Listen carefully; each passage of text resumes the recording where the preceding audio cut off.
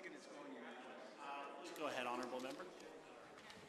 Thank you again, Mr. Chair. I'm very pleased to move an amendment actually on behalf of the honourable member for Calgary Southeast, and it reads as such. Mr. Fraser to move that Bill 27 Renewable Electricity Act be amendment in section 13.1 by adding the following after clause C, and ladies and gentlemen, it's just two sentences. D, the estimated number of jobs created under renewable electricity programs during the fiscal year, and and E, the total dollar amount of investments other than funds provided pursuant to Section 10 made under renewable electricity programs for the fiscal year. So in the spirit of all-party cooperation, if that indeed would be possible tonight, and just for the sake of efficiency, Mr. Chair, I'll just briefly point out the relevant points that are leading us to the rationale for this amendment.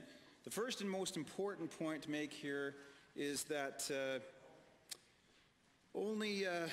it's only right and only fair that we ensure that Alberta taxpayers are receiving value for their tax dollars, because we recognize the opportunities and the benefits that we can receive from greater renewable electricity generation in this province, and also because we recognize that our first responsibility, of course, is always to the citizens of this fine province. So inherent to that responsibility is I would say the duty, honor, and obligation to be sober guardians of the public purse. So we're able to face all of our constituents, as all 87 of us in this House need to be able to do, and say to them, we did the best job that we could to ensure that their hard-earned money was spent in a responsible way. And I don't believe that if we voted for the bill before us today in its present form, that we could honestly say that we were certain that the money was being treated in a responsible way. Now, part of the problem is that we in this House do not have enough tools to effectively measure whether or not that money is being invested under these renewable programs. It's actually benefiting Albertans in the way that the government is hoping for. And we are all hoping it would be a wise investment. So additionally, Mr. Chair, there's a section of this bill that deals with annual reporting. And that's what everyone's looking for these days, is annual reporting. The reporting that's included does deal with some important issues, and I'm happy to acknowledge that that is happening with this government on this bill in this case. But we would like to see that reporting expanded just a little bit. So our amendment, the amendment that you see before you, Mr. Chair, adds 2 additional categories to that reporting section. We'd like to see that report include statistics.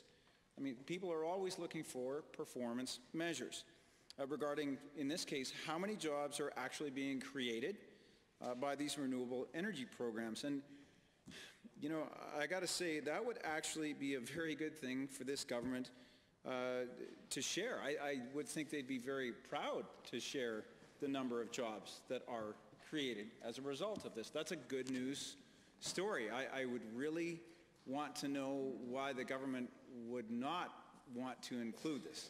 Perhaps it was just an oversight, but perhaps it can be fixed right here and right now with this simple sentence asking for exactly that. Mr. Chair, since this government expects that these investments are going to kick off what might be called a green energy gold rush, I expect that they'd be very happy to include these numbers in the reporting. And Albertans would also like to see additional details on the dollars. How many dollars are being invested into these programs? It's their money, and they deserve to know. That's what we're asking for here. This way, the government can make a reasoned evaluation of whether or not there's value provided in these investments. And that's only fair. Mr. Chair, that's all we're asking in these simple, short amendments, that the government commit to providing reasonable additional information and simply reaffirm their commitment to transparency, which is something that they've said is a hallmark of theirs, and good for them if that indeed is the case.